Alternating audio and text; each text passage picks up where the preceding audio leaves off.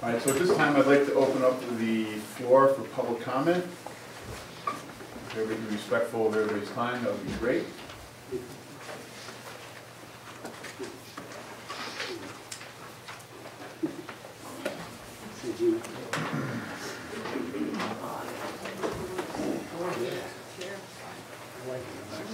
Here to see Reed, 962 Darrow Road. I'm sorry, it would be a little over 3 minutes. During the March 13th town board meeting, town clerk Ms. McLean brought up her alleged concerns of several invoices. One had to do with the web administrator doing work that she claims was beyond the scope of his job description. I haven't seen the job description of the web administrator, but know that Mr. Bishop is a highly qualified computer expert, and we are fortunate as a town to have someone with so much expertise. And if someone in town hall had on this hide or remove files important to the operation of the town, and Mr. Bishop's capabilities were needed in recovering these files, then the individual who caused the disruption should be responsible for the bill. Another invoice receiving attention was a Whiteman, Osterman, and Hannah bill for services rendered to Mr. Joyce, the supervisor-elect. Mr. Joyce stated that he reached out to Ms. Whiteley, as well as other elected officials, to help with a smooth transition and received very little support. I applaud Mr. Joyce for reaching out and for being proactive in researching how to carry out his responsibilities as supervisor to Princetown. Ms. McLean took the time and effort to contact 2 outside agencies for opinions on this invoice. Did she make the effort to walk down the hallway to discuss this issue with Supervisor Joyce?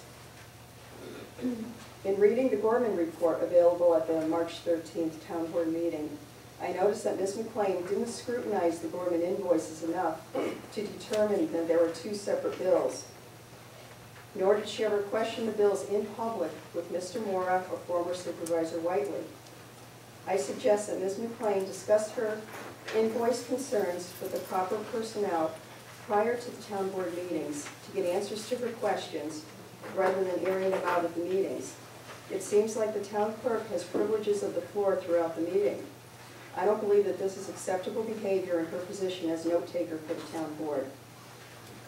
On another issue, Mr. Edwards' criticism about the Gorman Group report seems to have been meant to distract the public from the basic issue here. Mistakes and oversights were made, but Mr. Edwards ignored the intent of the report. The intent was to get the information, analyze what happened, and take corrective actions. Actually, I believe that Mr. Edwards should have recused himself from this investigation due to conflicts of interest. The fact that 2 of his family members work in the town clerk's office.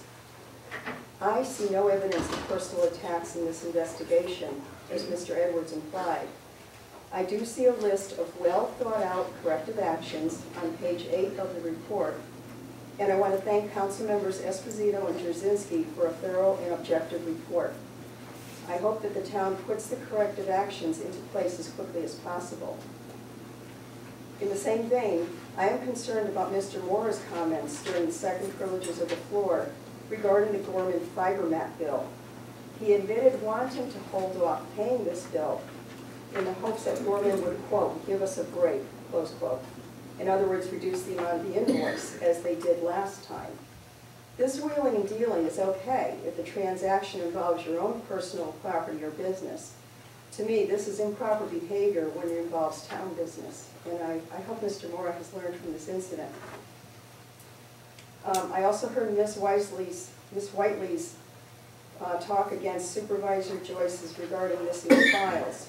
According to Ms. Whiteley, Mr. Joyce is mad at her because she, quote, dissolved her files into the appropriate departments, and most of them were in the town clerk's office, close quote. There is no good reason to dissolve anything in the supervisor's office, except to make sure that the incoming supervisor would have a difficult time getting up to speed on town issues. What was Mel thinking? These were supervisor's documents and should have been left for her successor. By dissolving these documents, she has jeopardized the functions of our town government. I wonder why Ms. Whiteley would purposely impair the ability of an incoming supervisor by making documentation difficult to find. If she had really cared for Princetown, she would have taken up Supervisor Joyce's offer to help make a smooth transition to the new government. Rather, she and others had the arrogance to actively and passively throw up roadblocks to impede the progress of our town. This petty and unprofessional behavior must stop. Since the town clerk is aware of the location of many of these documents, she should make them available to Supervisor Joyce without delay, so as to remove any further obstructions to Mike doing his job, and that is running the town of Princetown. In my opinion, Mike Joyce is doing a good job running our town, in spite of the many obstacles thrown at him. With the support and assistance of the majority of the town board, he has rescinded the restrictive 3-minute privileges of the floor rule, is updating the ethics and procurement policies, has implemented the 284 highway agreement. He has directed the formation of a committee to resolve the speeding issues on 2 town roads, and made sure that videos and minutes of town board meetings, as long as the financials, are posted on the town's website in a timely manner. I have found that he returns phone calls promptly and is open to discuss any concerns a resident may have. He is a proponent of open government, something we have not had in the past. There's a quote I found in a newspaper article that I would like to pass on. The quote is, "You're going to meet a lot of people in your life. Some of these people you may not like. Just because you don't like them doesn't mean you have to work against them," close quote. And I would like to add, it should mean that you should work with them, whether it's business, home, the town. I believe that all town residents, town employees, and elected officials need to recognize the importance of civility and mutual respect we should have for each other. And we all need to work together for the benefit of our town. Thank you for this opportunity.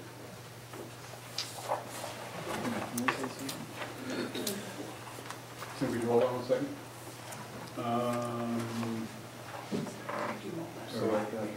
Yeah, let's just wait. Just make yourself known on the table.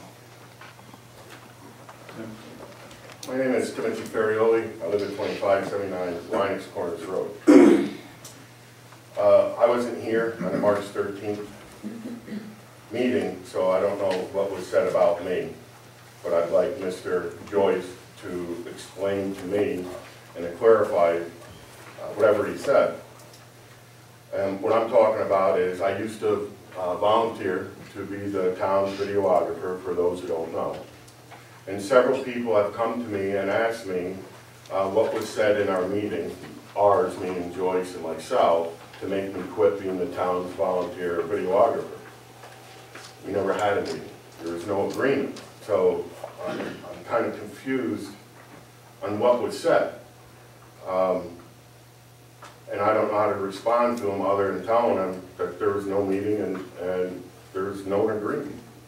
For those of you who don't know, and I'm sorry if I'm repeating what you've heard, shortly after the February 14th meeting, I do know it was a Friday, Mr. Joyce called me on the phone, and if I didn't thank you, I think I thanked you, but thank you very much for calling me. Mr. Joyce called me and said that my services as a volunteer videographer were terminated, that the town had been looking for and found someone that they were going to pay to do the job.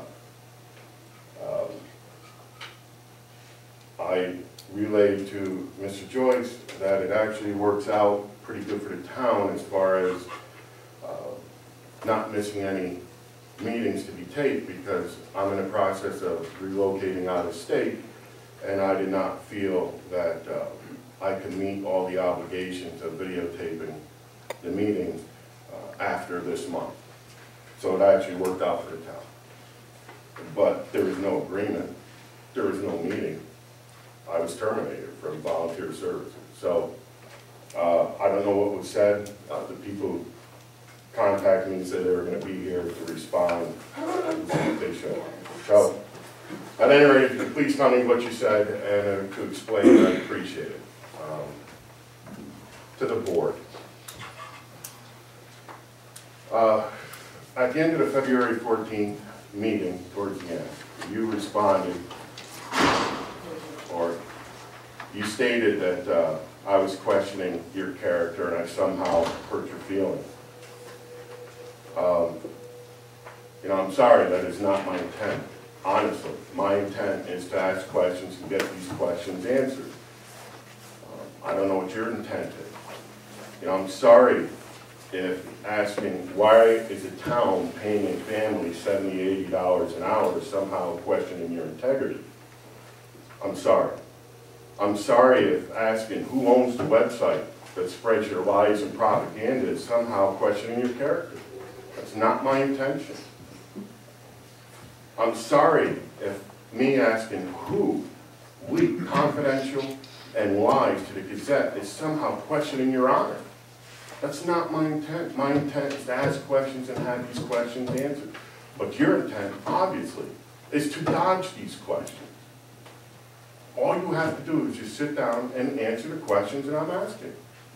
I get from Joyce, send me a note, or I don't know, you tell me, from every single one of you, and the February 14th meeting, now is not the time, call me, email me. How many times do I have to go through that before you guys sit there and agree to answer the questions? I'll tell you what I'll do. When you guys are here, and you guys are here multiple times a week, all of you, you four, and Mr. Miller, while you're in your room, I'll set up my camera, I'll hand you the questions. You can speak to the camera. You don't have to look at my ugly mug. You don't have to listen to my nasally voice. You speak to the camera, answer the questions, call me, I'll pick the camera up, I'll go on my way. I'll shake each one of your hands, I'll say thank you very much. And you won't hear a peep from me.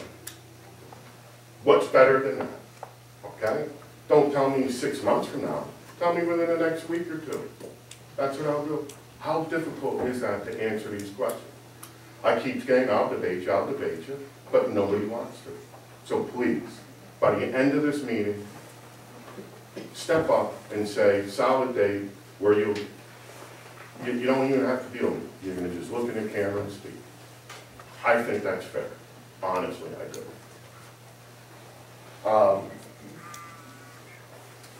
Some people, on the same February 14th meeting, some people wanted to know, well, not some, many, a lot.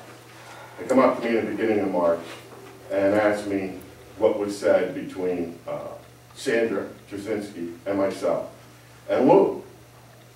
And so I'll address Sandra first of all.